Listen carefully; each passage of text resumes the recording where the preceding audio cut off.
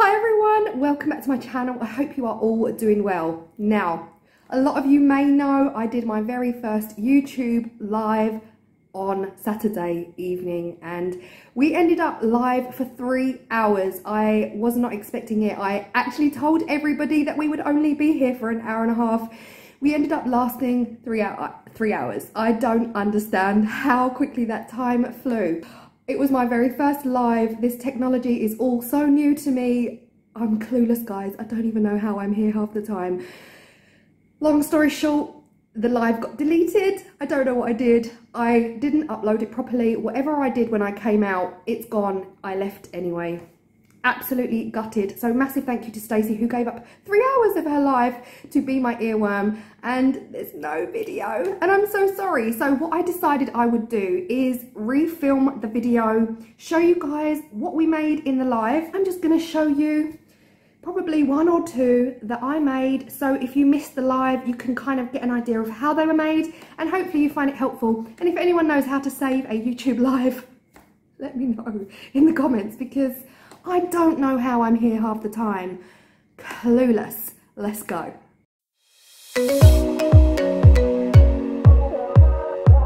So here are the results from the live. We made 5 bottles over the 3 hours, which is crazy. I feel like I should have made 10.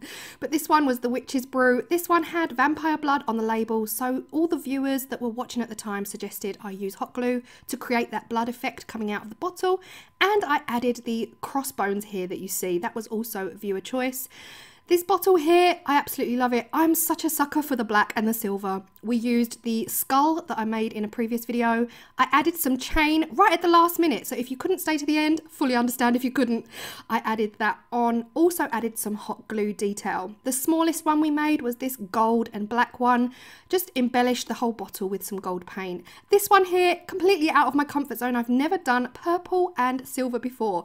Now, the center part actually used to be this skull, but you would have seen if you watched the live, I overdid it with the hot glue and it looked absolutely awful. So I cracked that off this morning and just added the purple skull in and the cross underneath. It's so pretty. Right, on to the making.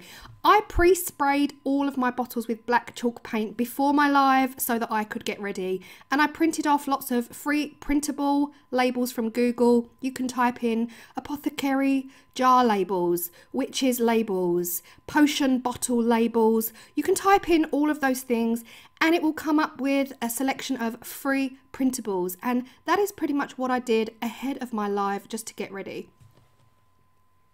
Before I stick the labels on, I give them a really good scrunch up. I want them to have an oldie worldy, really creased effect. And then I just pat them down. I'm soaking them with PVA glue or school glue. And I just pat them down because I want those creases to stay. After this, I am finishing the top with some hessian. So I just cut a circle of hessian and I hot glued it around the rim of the bottle to keep it in place. And this is so fiddly to get this right, but again, it doesn't have to be neat. I love the rough look at the front. So I'm just wrapping some twine around that hessian to keep it in place. And only wrapping it around a couple of times, don't want to overdo it. And then I'm just securing it in place with some hot glue. Now, we finished all of the bottles completely differently in the live. Some had hessian, some had a skull at the top, some just had twine. So it's really up to you how you finish these off. And of course, you can finish it there. It's a really smart looking bottle already. But I can never finish there, I have to keep going. And a lot of what I did in the live was to use hot glue embellishments, and that is what I did here. I created a spider web at the top of the bottle, just coming down and around that neck, pretty much to cover up where it says Kraken, which is the brand of the rum bottle that I used. And for everyone asking, no, I didn't drink all of this drink. I didn't drink it. I am predominantly teetotal. So these bottles were gifted to me and we actually got some from a pub when we noticed they were empty and sitting on the side. We cheekily asked if we could have the bottles and they said yes. So here you see me. I'm just letting everyone know that, okay? I didn't damage my liver to make this video. Here you see me waiting for that hot glue to cool down before going in with a kitchen sponge. I love kitchen sponges for this kind of thing. They are perfect. I cut one sponge into 6 little squares and they do an amazing job. Just highlighting all of that hot glue gives the bottle an embossed effect. Drop the bottle, try not to do that at home. And here it is, pretty much finished. That is all I did to this bottle, and that is pretty much done. Let me know your thoughts. Now, it was an interactive live. I did encourage people to craft along with me, and this was the results. These are the results from the incredible Mary. How stunning are they? I absolutely love them. The second one I'm going to make in this video is a small jar. This is a gorgeous hexagonal jar. I think it was a jam or a marmalade. I'm not entirely sure. This is one of my favorite labels. I've actually mentioned this in my hot glue video, if you guys saw that video. This label says, "Dead man's fat, yummy." All I did with this was put the hessian over the top again, and I secured that in place with some more twine. But the hessian was a little bit too higgledy-piggledy for me, so I did go around and just trim it down a little bit. Again, this is preference. You don't have to do this. You can finish your jars and bottles however you wish.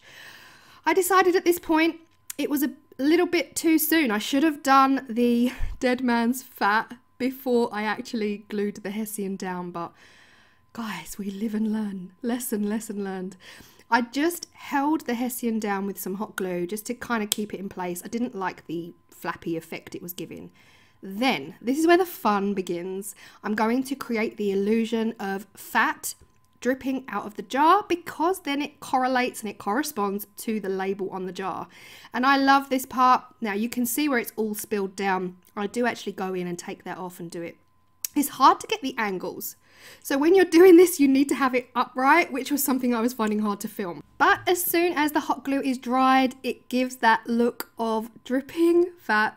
I love it. I actually really love it, and I love matching my labels to the end product as well. As I said, it was a craft along with me, so these are the results from the amazing Lindsay Creative. If you do not know her, get to know her. I will put her Instagram down below. She's an incredible artist. She made these along with her 9-year-old child, which I just thought was so gorgeous, and I absolutely love them. The next one we are going to make in this video is a jar. Now, I actually didn't get all the glue off the jar. You know, sometimes you get a jar, you take the label off and it leaves glue behind. I really don't worry about that because I can cover it up with a label. So here you see me just going in and scrunching up that crow's feet label. Now, I actually went in afterwards and pinched it as much as I could pinch it to create almost like a leathery effect. And this jar is going to be a usable vessel. So all I'm going to do is decorate it, but then I'm leaving it open. I'm leaving it completely open at the top. It could be a money jar or anything you fancy. Keep it on your shelf as a secret money stash jar. That was my plan.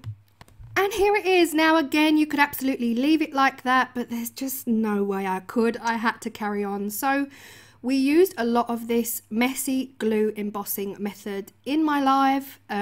So I figured I would go around the whole label just to kind of highlight it. Just messy. There's no rules here. You just go messy, and lots and lots and lots of different splodges is the only way I can really describe it. There's no neatness here. Just go wild. And what that does is it just creates this really cool embossed effect. And it really comes to life when you start to add your paint. And I'm pretty sure that I would have probably done the whole jar. Honestly, I love it. I love the results because when I put the jar on my shelf, you're kind of looking at it from the front anyway. So that's all you need to see. But I'm confident I could have happily continued and done the entire jar. Let me know your thoughts at this point. Now, the next creation came from the incredible Mizz. Mizz was crafting along with us all as well. She actually went with her own work. She had some plans in mind and she actually waited until we were all crafting together to create them. I adore that bookcase so much. And look at this little miniature world. So insane, Mizz. Absolutely love them. Here are the overall results. We have the mixture here from ones we made in the live, like the blood one, this one here with the skull hanging off. I have to say that is my favorite. I'm just in love with the silver and the black. And at this point I was like, wait, which ones did we just make? Which ones were made on Saturday? Honestly, guys. But this is the one that I said could be used as a container. And that's what I love about this kind of crafting. You could take some jars just for Halloween, create them to look like this, and they could effectively become your tea, your coffee, your sugar containers, because as long as that paint does not get inside and as long as it's still okay inside, then they're okay to use.